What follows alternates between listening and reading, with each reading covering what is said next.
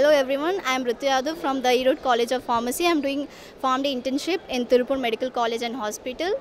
So it was quite a nice experience here. We were able to gain lots of knowledge and connections, and we got to meet some new people whose knowledge was very important towards us, and we also attended lots of conference and everything, which was nice. Yeah, mostly I think so. I believe B.Pharm students, it's very useful, and also for other groups like for many PhD people also came. I'm doing my PharmD and it was quite useful for me too. We just came on first day on 4th. We were here from the start to end and it was quite a good experience and everything.